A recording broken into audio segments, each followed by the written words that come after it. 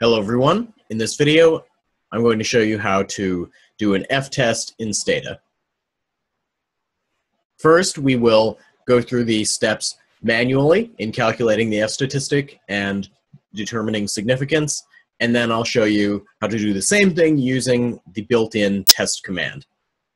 The data set that I have here is CEO SAL2, which is one of the Wooldridge data sets.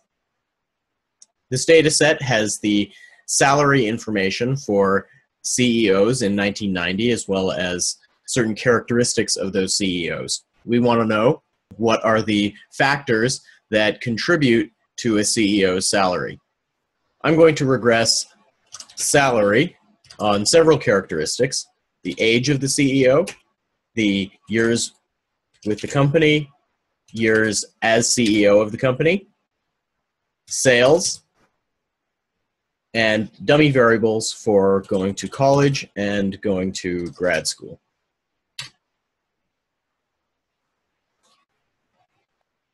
Previously, we've used t-tests to test for the significance of individual variables. That is, the hypothesis that the effect of that variable on the outcome is 0.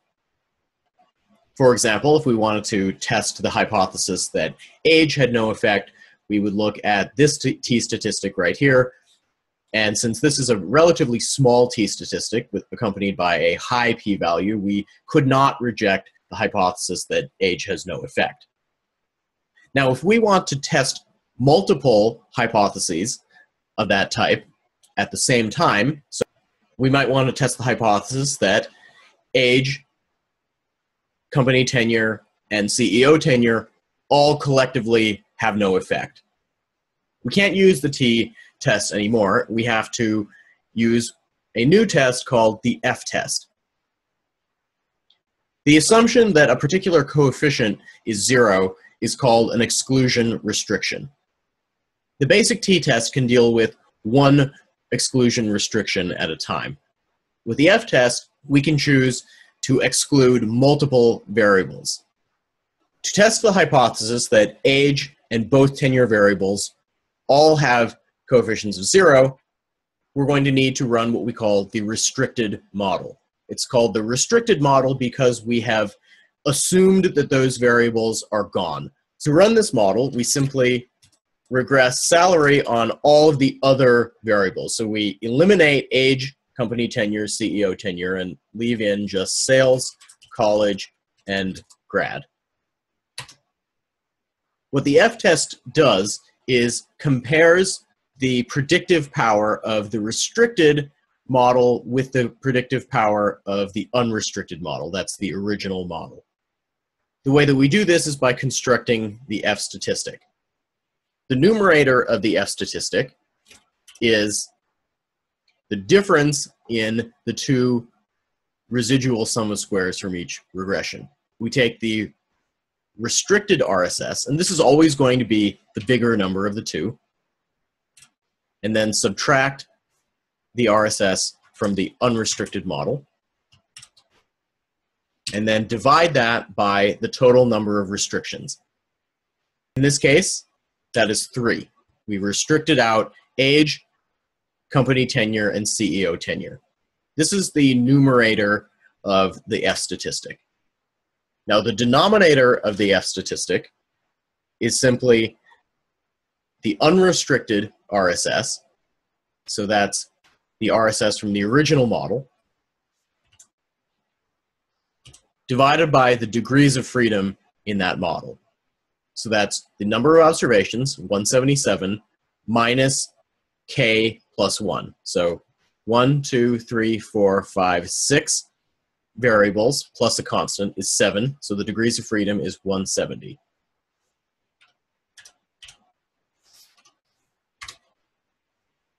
To get the F statistic, we simply divide these two numbers.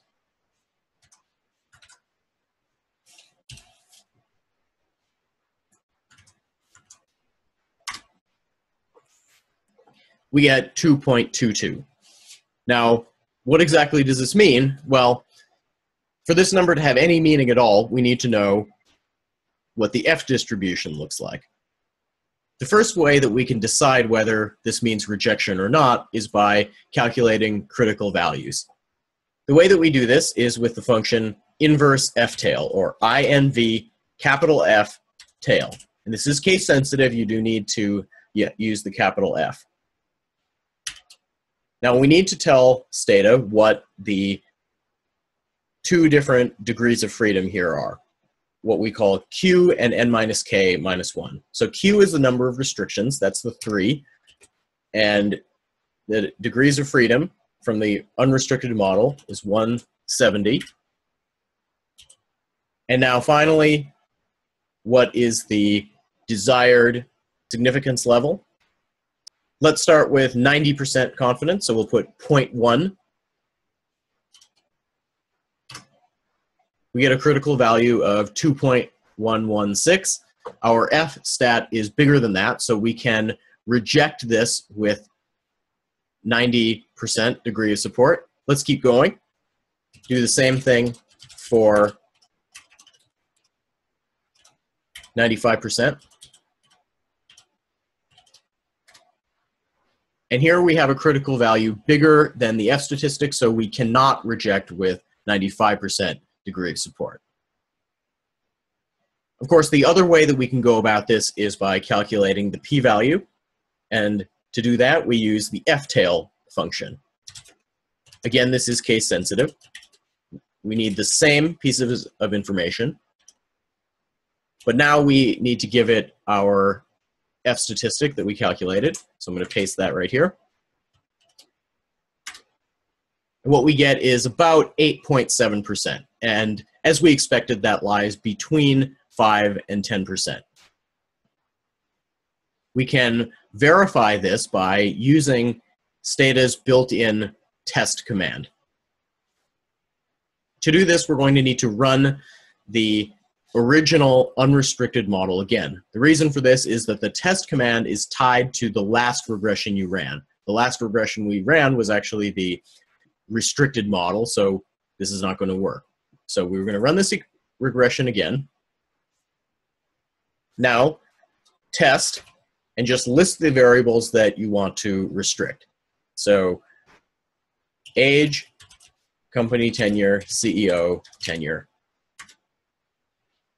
And what do we get? Well, the F statistic agrees with what we calculated before, as well as the p-value. The last thing I want to talk about in this video is the F-test for overall significance. This is essentially the strongest F-test that you can do. Null hypothesis in the overall significance test is that all of the explanatory variables have coefficients of 0. The restricted model in this test is simply regress salary with no explanatory variables, just a constant. What we get is a regression with an R-squared of 0 because there are no explanatory variables. We could go about the exact same procedure with the RSS in the restricted model being right here. A convenient thing is that Stata will actually give us this F statistic in the original regression output, and that's this one right here. This is the F statistic for the test for overall significance. That's 6.25 with a p-value of very, very close to 0. What this tells us is that we can be quite confident that something in our regression is explaining salary. We could confirm this by running the unrestricted model again, and then running the test on age and all of the other variables. And what we get is the exact same F statistic as we do in the table. That's all I have to say for right now about executing the F test in Stata. If you have any questions, please let me know. Thanks for watching.